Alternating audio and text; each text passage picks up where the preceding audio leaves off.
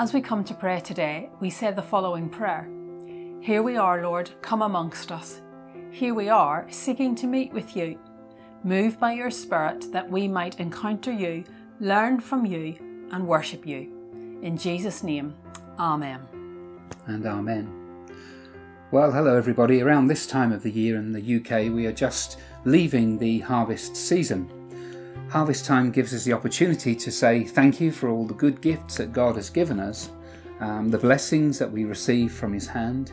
And even though there are challenges, and we're all aware that there are many challenges facing us at the moment, it can also remind us about the part that we play in the world in which we live.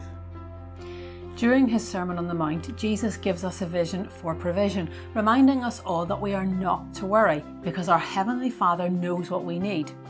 So we share the following prayers together that remind us of all that we have in our Creator God and challenge us to think about how we look after the world. Lord of the morning, of dawn chorus, rising sun, mist on water, day begun. Lord of the noontime, of chattering voices, laughter and fun, sparkling water, everyone. Lord of the evening, of quiet breeze, setting sun, gentle waters, day that's done. For the promise of harvest contained within a seed, we thank you.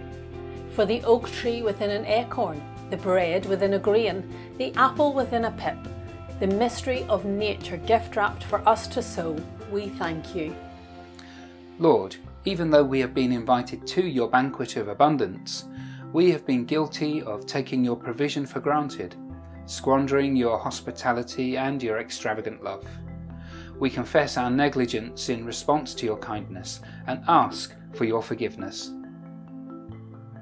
Help us, O Lord, to see your provision, laid out before us in joy and in sorrow, when we are sure and when life seems uncertain. For seasons come and seasons go, but your love is constant and true.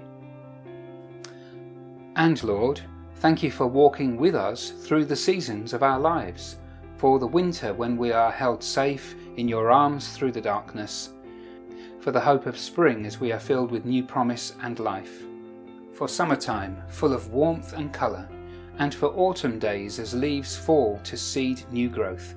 You are always with us. Amen. So today, we hope you will be aware of God's vision for provision, that you will rely on Him for your needs. And we hope that you'll keep on praying because prayer matters.